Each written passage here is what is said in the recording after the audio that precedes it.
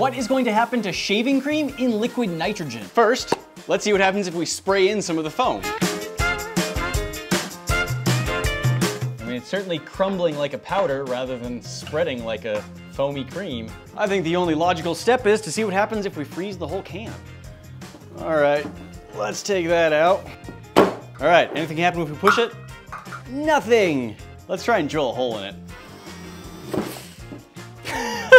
Well, it had frozen a lot, but it had not frozen all the way, so poking a hole into it did let some start oozing out. I need to investigate further.